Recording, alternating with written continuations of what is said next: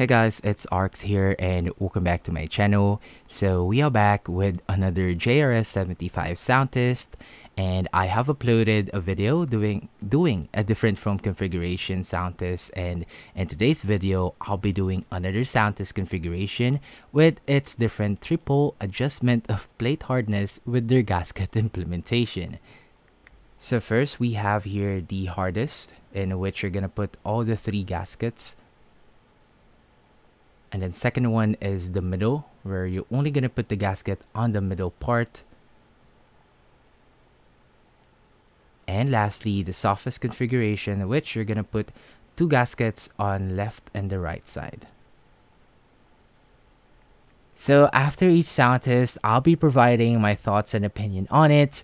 Kindly check the timestamp as well, as I value your time. Now, my build on the Jris75, it's using an Alu Plate with a plate foam and case foam only. It has no PE foam and not tape modded. The switches on the board are the Tungsten Switches, lubed with a 205 grade 0, and the keycaps that was used was a GMK set. So with all of that out of the way, please do enjoy the sound test on the Jris75.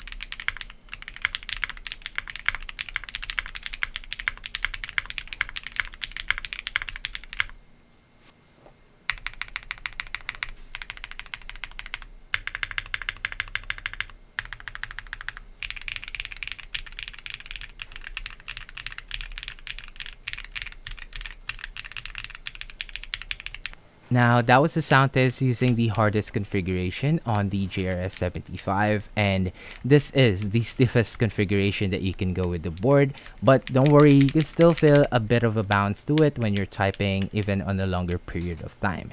It still has the flex to it, and I can say that it still has that soft bottom out. Sound-wise, it sounds pretty solid considering the flex cuts on the PCB and plate, but it still has the thin sound to it, and I would have preferred if this has a bit more, if this board is a bit more loud and pronounced.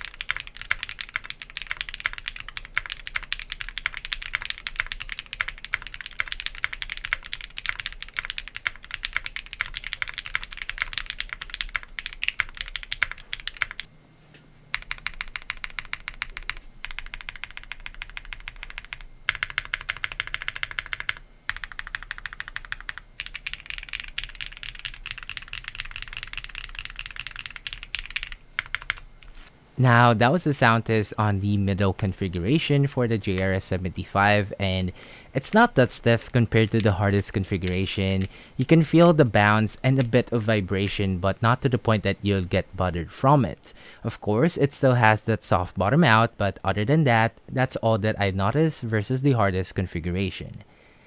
Now, sound-wise, to be honest, you can't really tell a difference on the sound test that I had, but on real life, it sounded a bit more thinner than the hardest, but not really too much. Flex-wise, I can say, of course, it's a bit flexier than the hardest configuration, but nothing to a night and day difference.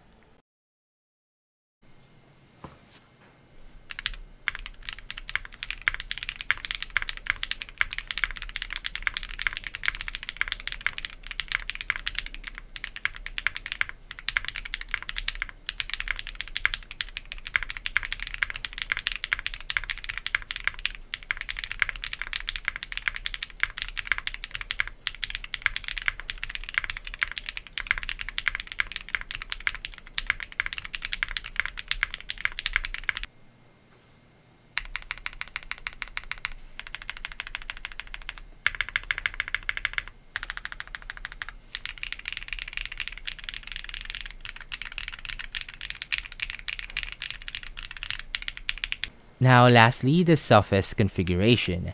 Now, on this configuration, you can somehow feel some vibrations from the bounce and a bit more noticeable than the middle gasket configuration. But again, it's not that aggressive and you would only notice it if you are typing a bit hard. I know some people prefer this kind of a typing feel. Now, in terms of the sound, same as the middle configuration, I like how the spacebar sounds on it, but again, on the alphas, it's a bit too thin or a bit muted for my liking. Now, flex-wise, I can say that, of course, it's a bit more flexier to the hardest configuration, but not too much of a difference on the middle configuration. Overall, I really like this implementation that they had on their gaskets, and I know this is a bit similar to the tadpole mounting by GNWorks, so you can really choose how flexy and bouncy your board will go, and would really depend on your preference. Honestly, all configurations have a good flex and bounce, so you can really try to experiment all the configurations to your liking. Personally, sound-wise, there's really not much of a day and night difference, but it's more on the feel of the board. So for me, I really like the hardest configuration as it's stiff, but you can still feel a bit of the bounce. But again, it would still boil down to your preference at the end of the day. Now, that's about it for the video, guys. Don't worry, I'll be doing a full review on the Jris75, so stay tuned for that, and let me know what configuration did you like the most. I don't really want to spoil much on this video as this is only about its gasket configurations. So don't forget to like the video, subscribe for more, and I'll see you guys on the full review. Peace.